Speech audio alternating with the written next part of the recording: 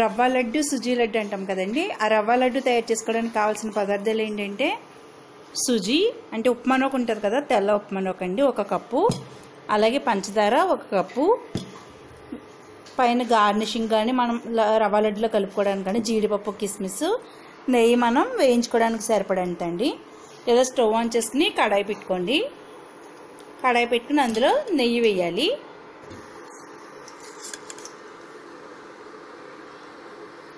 ఇలా 2 స్పూన్స్ నెయ్యి వేసుకోండి.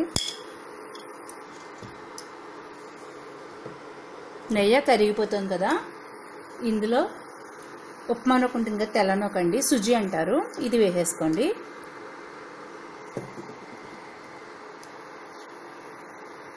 వేసేసుకుని మనకి నేతిలో బాగా కలిసేలాగా వేయించుకోవాలి. కొంచెం దోరగా అయ్యే వరకు కూడా వేయించుకోండి.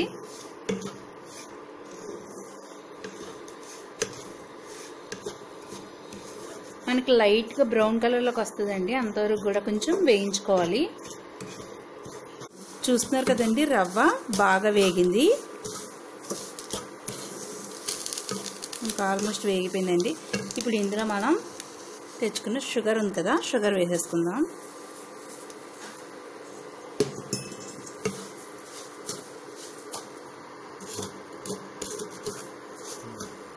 ఇలా షుగర్ కలిసేలాగా మొత్తం కలుపుకోవాలి.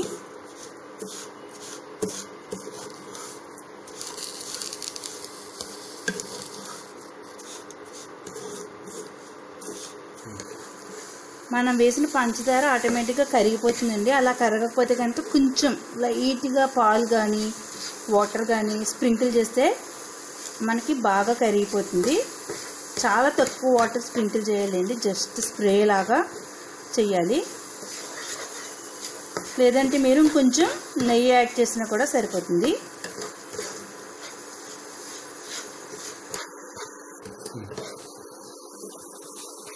ఇందులోకి మనం వేయించి పెట్టుకున్న జీడిపప్పు, కిస్మిస్ ఉన్నాయి కదండి, అవి వేసేసుకోవాలి. అవి వేసుకుని బాగా కలుపుకోండి. అంతా కలిసేలాగా కలుపుకొని మీరు స్టవ్ ఆఫ్ చేసుకుని వేరే ప్లేట్లోకి ఇందులోకైనా తీసేసుకుని చల్లారి పెట్టుకోవాలి. కొంచెం సేపు చల్లారిన తర్వాత, అంటే మరీ చల్లారిపోకుండా గోరువెచ్చగా ఉన్నప్పుడు మనం దీన్ని ఉండల కింద చేసుకుంటాం అన్నమాట.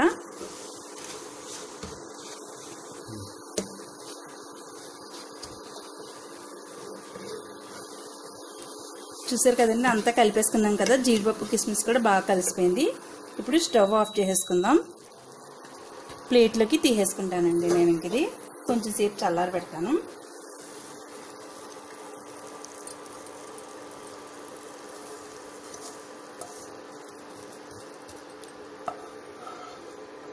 కొంచెం చల్లారేక చేతికి నెయ్యి రాసుకుని ఇలా ఉండల కింద చేసుకున్నారంటే నోరూరించే రవ్వ లడ్డు రెడీ. ఆగండి, మా వీడియో కనుక మీకు నచ్చినట్లయితే లైక్ చేయండి, సోషల్ మీడియాలో షేర్ చేయండి. ఇలాంటి మరిన్ని వీడియోస్ని చూడాలంటే మా ఛానల్ని సబ్స్క్రైబ్ చేసుకుని పక్కన ఉన్న బెల్ ఐకాన్ని ప్రెస్ చేయండి. Please subscribe to my channel and hit the bell icon for notification purpose.